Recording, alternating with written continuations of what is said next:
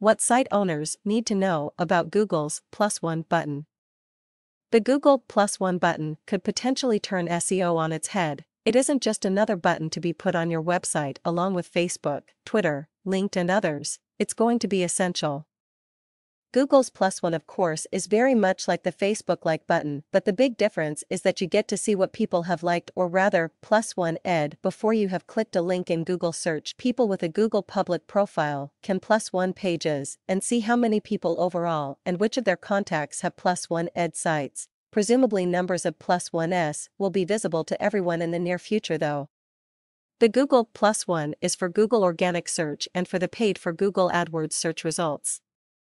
The +1 button is currently available to people logging into their Google accounts only on search results, where you can +1 results before even clicking through to them. More likely though, people will +1 once they have read a page.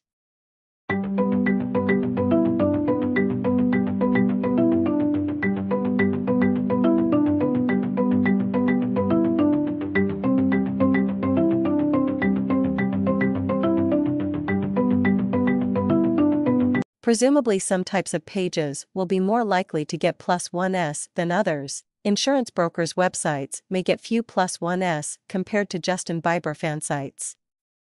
It will also be interesting to see whether people will pay more attention to how many +1s there are, or if they will go for those pages that have been +1 footed by friends. Looking at which of your site's pages have the most +1s will be interesting, especially for those sites with a few writers, whose articles are most popular and what kind of content is going down well.